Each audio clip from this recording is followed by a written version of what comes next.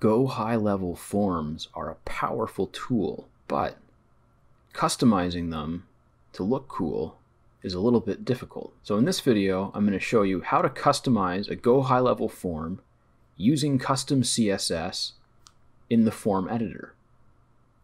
And so if you look at my screen, I'm on my agency website, which I actually just started using GoHighLevel, so I just set up this landing page. And here I've got one form with a background image, and I also added an animation to the button.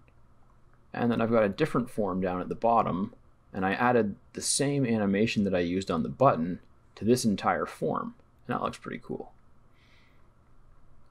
And so you can easily add animations to buttons and some other elements in GoHighLevel. Like that's just a point and click thing in the builder. But if you want to add a background image to a form, or add an animation to a form, or really customize the forms to look interesting and like non-generic, then you need to use a little bit of custom CSS. And I know it can look intimidating, but it's not that bad. So hopefully I'm going to break it down for you in this video so that you can learn how to use custom CSS on GoHighLevel, because there's actually quite a few places that you can use custom CSS on GoHighLevel. And this is the first one that I started to play around with. So I'll go back to my GoHighLevel agency account. I'm going to open the marketing tab, which is already open.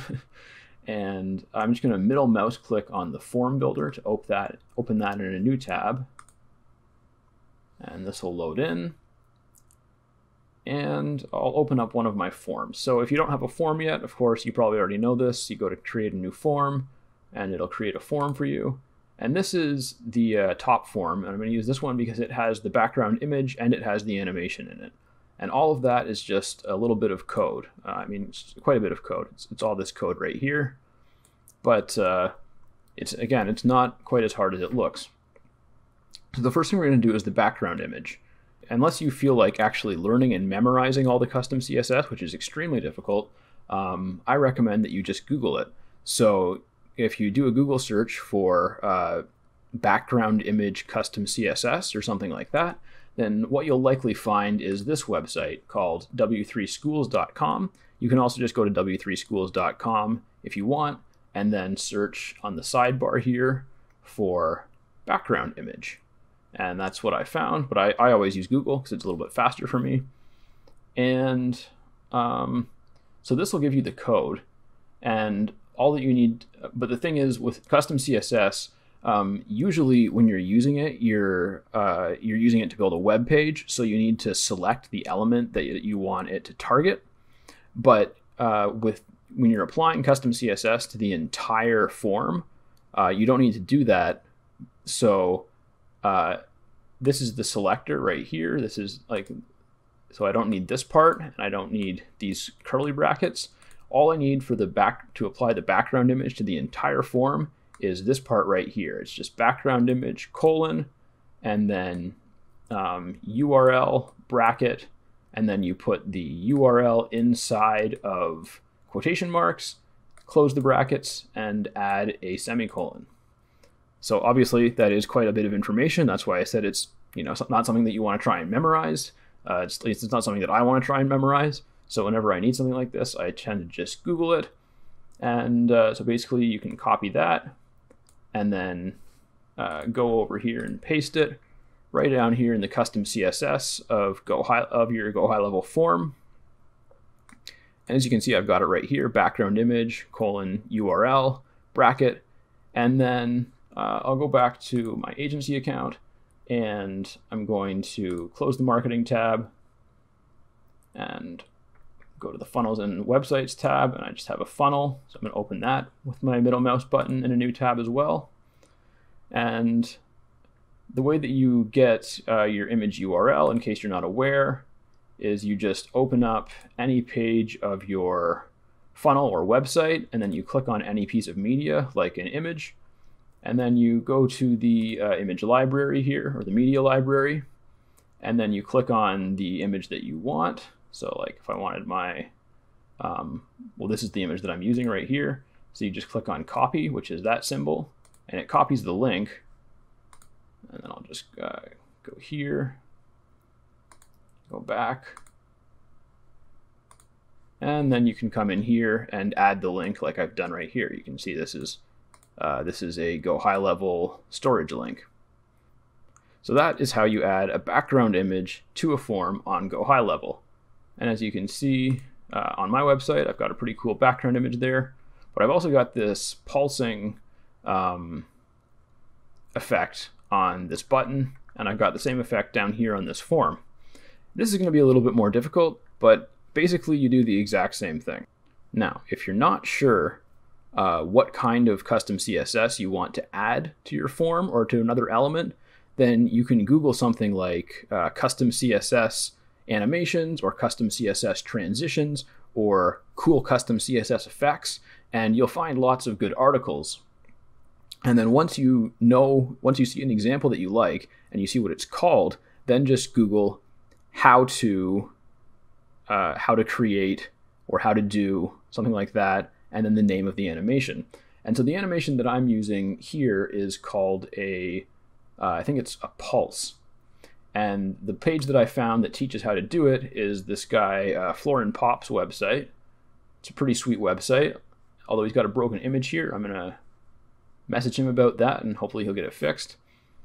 And anyways, so he's got a really nice tutorial on the CSS pulse effect, CSS animation, the pulse effect. And he's got a link to his code pen here, so I'll open that really quick just so you can see it right down here. This is an example, and then all the code is here. But I find it just easier to work on his blog post. Now I know this looks intimidating if you're not into code, but basically you just need to know what you need, and then it's easy to get. So you don't need this part. This is determining what the object that Florin Pop is animating looks like initially. So we don't need that at all.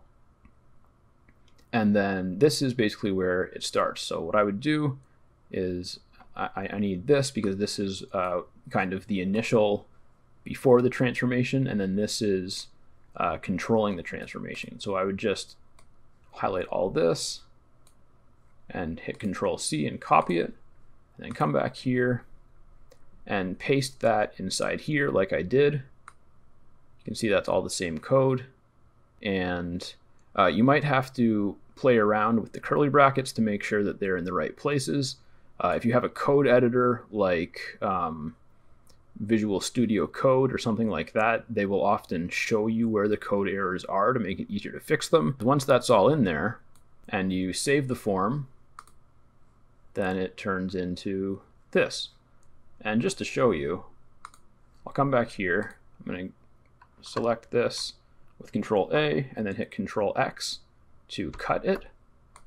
And then I'm going to save the form, come back here and refresh.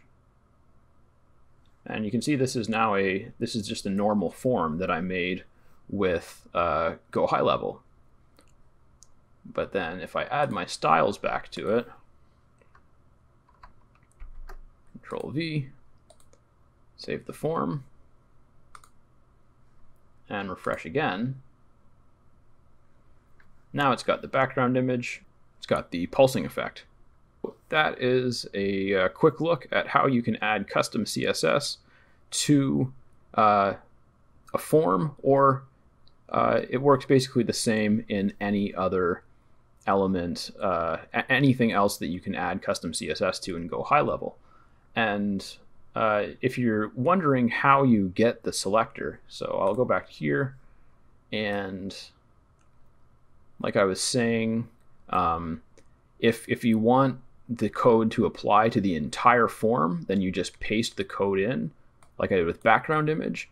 But if you want it to apply to a specific part of the form, like the button, you need to find the selector. And the way that I did that is you just come in, so I'm in Chrome. It's a little bit different in Firefox, but very similar. I'm just going to right-click anywhere and hit Inspect. And then I'm going to go to this little arrow here, which allows me to select elements. I'm going to hover over the element that I want, and I can click on it.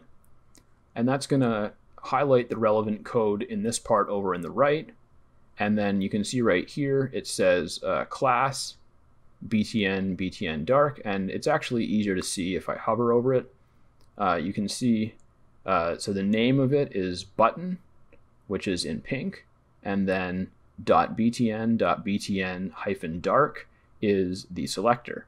Now the difference between the forms and the other elements on the page is that with the other stuff on the page, you can just add selectors and classes in the builder. So if you want to add custom CSS to those, it's much easier. But with this, you actually have to find the class, and I might be able to do it from here. So I'm just going to go to inspect, get my selector, and then yeah, so I didn't even need to go to the page. I can just hover over the button, and you can see it's .btn.btn-dark. So I'll close this, and that is exactly what I've got for my selector. And then I've got an open curly bracket. I've got all the code that I need, which includes some more curly brackets, and then I've got all the closing curly brackets. And then you save the form, and it comes out looking like this. And remember, if you want to do something different, then just have a few Google searches, search something like cool custom CSS effects, and then work from there with how to do whatever effect you choose. All right, so again, that is how to add custom CSS to a form in GoHighLevel. If you have any questions, feel free to leave them in the comments. And if there's anything in particular that you want to learn how to do in GoHighLevel that isn't provided in an existing tutorial, then feel free to leave me a comment or contact me, and I will do my best to help you out. All right, take care.